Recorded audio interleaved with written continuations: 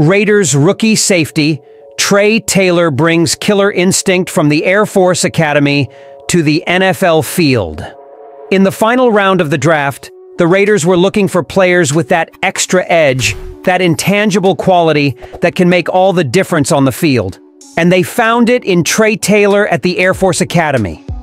Talking to Taylor after the draft, it's clear he has a solid head on his shoulders, and that translates to the football field. The ability to serve while playing football and studying at one of the most prestigious schools in America, it's like you can't let this opportunity pass you by, Taylor shared. So, I'm glad I landed there. And the academy taught me a lot about myself. It taught me a lot about who I really am, the maturity that I have as a person. It taught me to grow, to spread my wings, and it made me the person I am today.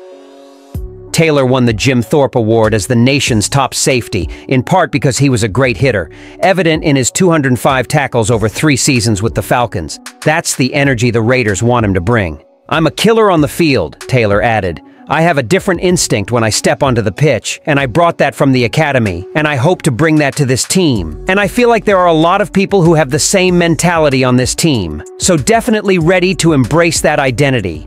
That energy will also immediately help him on special teams.